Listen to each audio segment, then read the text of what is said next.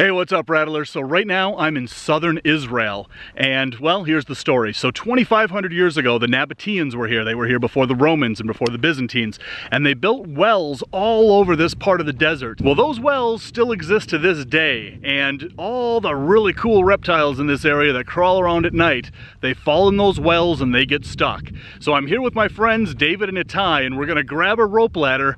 We're gonna climb down these 2,500-year-old wells and see what kind of awesome critters are down there. This is going to be an awesome reptile adventure.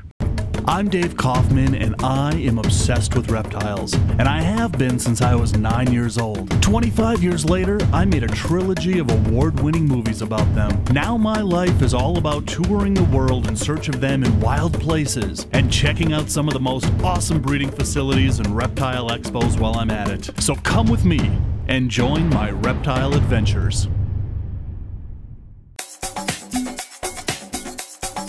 At Zilla, we are dedicated to the innovation of caging, lighting, and equipment solutions that provide proper husbandry for your pet's long and happy life. To see our entire catalog, visit zillarules.com.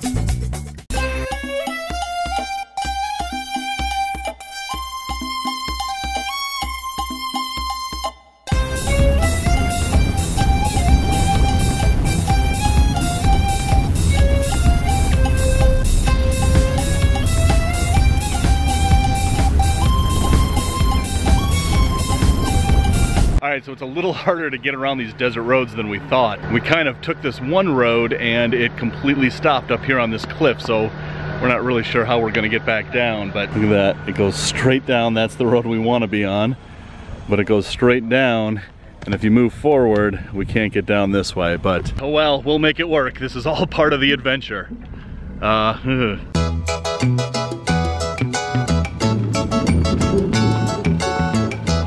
boy.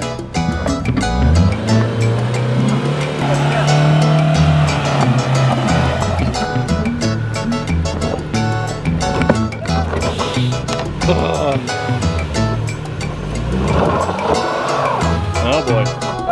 Oh, jeez, there goes the bumper.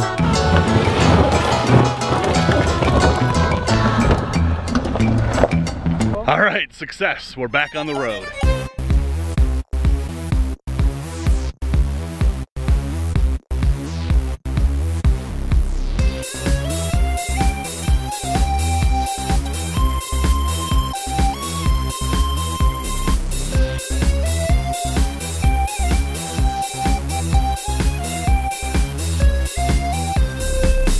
Oh, look at this. The first well. And what we have to do is we have to lower a huge rope ladder to get down there. This is going to be really interesting. How deep do you think it is? 5 or 6 meters? And the rope ladder is what, 3 meters? Just throw this in. All right. Don't let go of that. I hear the birds.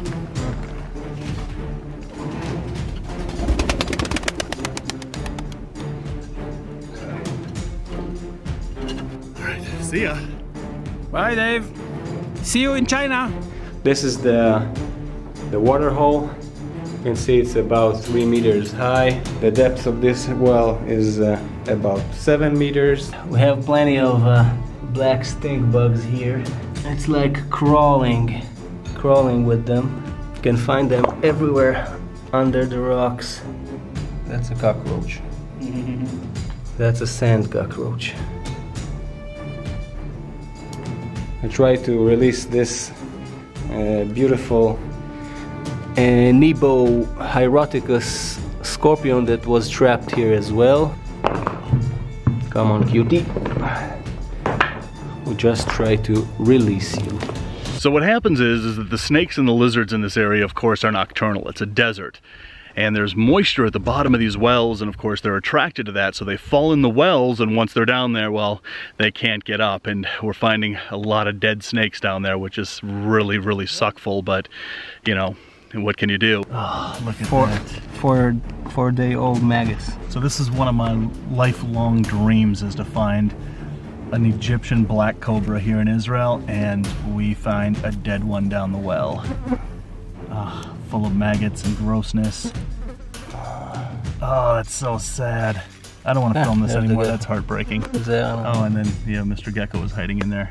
Where? Under your bag. Oh, that is so sad. That's not the way I wanted to find a black Egyptian cobra. See the head? Oh, yeah. Beautiful cobra head. And beautiful maggots. Mm-hmm. Ugh, gross. All right. Ick. All right, so we also just saved the scorpion. Check this guy out. It's called the Nebo. Nebo hieroticus. Nebo hieroticus. For all you scorpion fanatics out there. Hey, hey, hey. Biggest scorpion in Israel. Play nice in there. So this is the biggest scorpion in Israel. Mm-hmm. Yeah. Look at that bad boy. They get huge. Bigger than this one? Yeah. Wow. Can you stick your finger in there for a comparison? All right, so we just saved a really huge scorpion, a bunch of geckos, a dead black desert cobra. God, that just breaks my heart. Oh, well, we got a couple more wells here. Maybe we'll find a live one, but anyway, we're at well number 2. I'm gonna stay on the surface here, and Itai has gone down, and whatever is down there that needs saving, he's gonna send up in a bucket, and we're gonna then release them up here. Let's see what comes up here. Blackhead, I would call it. We got a snake. Oh, look at that. So this is what's called a Palestinian skookery snake.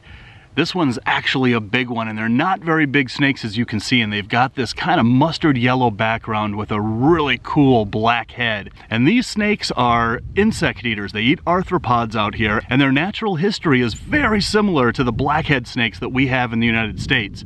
They eat insects and arthropods. They're nocturnal. They're very secretive. They're very rarely ever seen out here, just like the blackhead snakes in the United States. But what we're gonna do with him right now is we're gonna go find some cracks in the soil where he can dig himself in there, get out of this midday sun, and then tonight he's gonna go out and he's gonna hunt just like he did every night, and he's gonna live a long, happy life as long as he stays the hell out of those wells.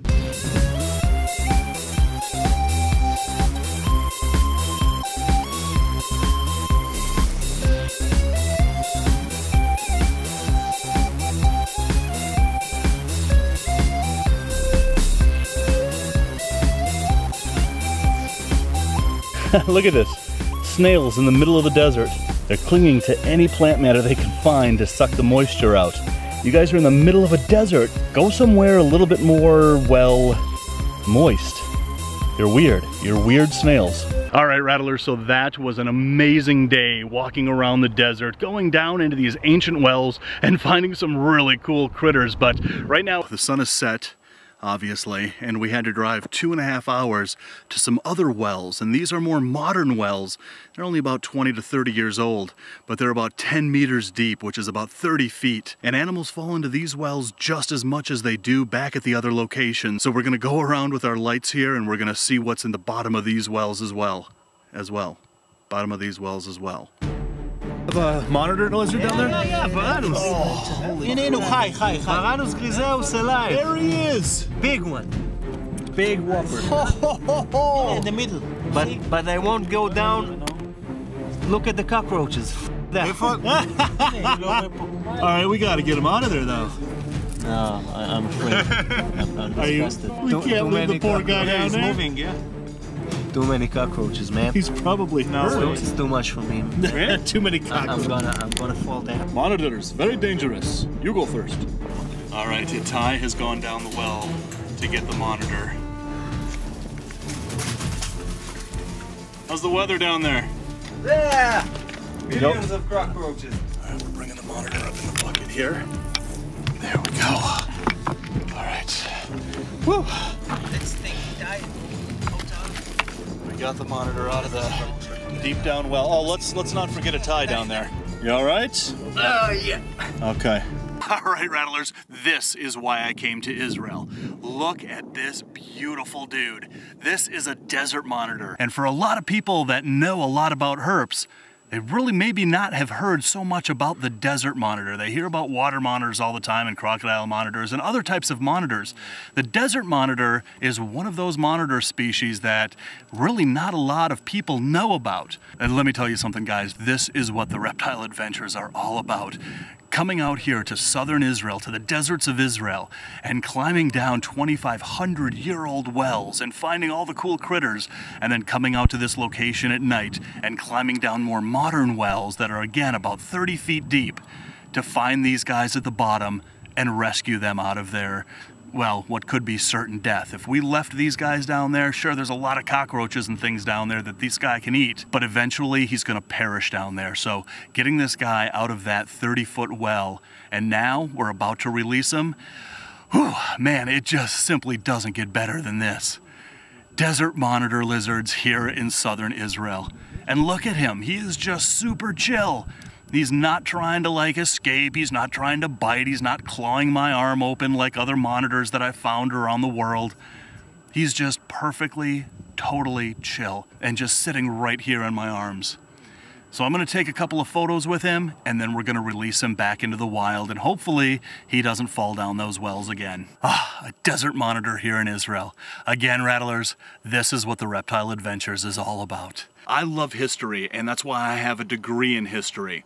And that's why today was just so awesome, because I got to combine my love of history, my love of adventure, and my love of herps all in one day. I want to hear from you guys. Would you guys be brave enough to go down into those wells and find all these really cool critters? Comment below and let me know. And the adventures in Israel are just beginning here. So if you want to see more about my adventures here in Israel, hit that subscribe button. And when you do, hit that bell so you never miss an upload. Pound that like button and share this video. Also check out Patreon link in the description below. So anyway, I've got to get some sleep because tomorrow we go deeper into the desert here in Israel. So until then, love the planet, feed your reptile obsession, and rattle on.